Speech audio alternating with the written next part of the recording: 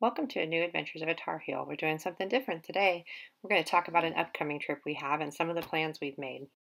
We're starting off in the Midwest and making our way to Vancouver. We've never been to Vancouver before, so this is our first trip. The first day we're going to kind of take it easy and see Stanley Park and Vancouver Aquarium, and then Vancouver Lookout that evening. Day 2, we're going to go on a whale watching cruise.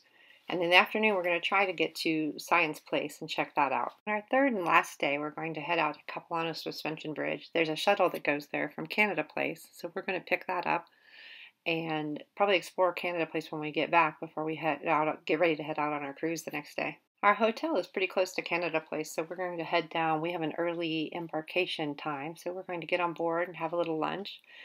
And the first stop on the cruise is going to be Ketchikan. We do have an at-sea day first, but when we're in Ketchikan, we're going to be doing the Misty Fjords boat excursion, which goes down into Misty Fjords National Park. It should be really cool. A lot of the plane expeditions in Ketchikan have recently been canceled because of the accidents earlier this year. So thankfully that we already had a boat reserved, so it shouldn't impact us too much. At Icy Strait Point, we're going on a small bear search.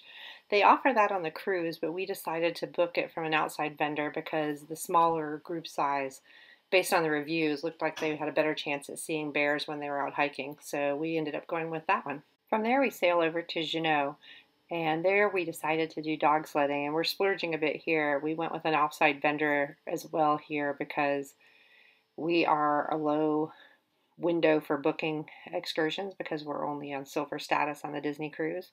So we weren't sure that there were going to be any of these left by the time it got to us when they opened up. So we booked really early and got a helicopter ride to a glacier with dog sledding on the glacier. So that one should be really good. I hope that the weather's the big question mark there. Sometimes it cancels due to bad weather or windy weather and the helicopter can't fly. So fingers crossed on that one.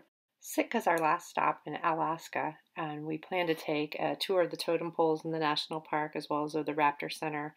That's a ship excursion, so we're looking forward to that and just kind of touring the town of Sitka. The next port after that and the last port on the trip is Victoria. We're actually meeting up with some family members there that recently moved to Seattle and hanging out. The next thing we did was just looking at what to pack. We've never done an Alaska cruise or been to Alaska, and we've never been to Vancouver before. So a big question for us was, what do we pack for this trip? So here are some of the things I'm packing, and just want to kind of see if anyone has comments about what did you take when you went to Alaska? Do you think there's things on here I'm missing? Do you think there are things on here that you took but didn't need? I'd love to hear some comments on that if you guys have any tips.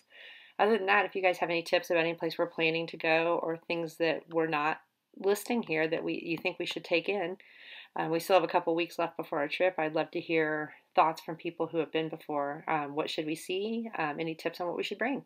Thanks. Thanks for watching and have a great day. I'll post some videos after we get back.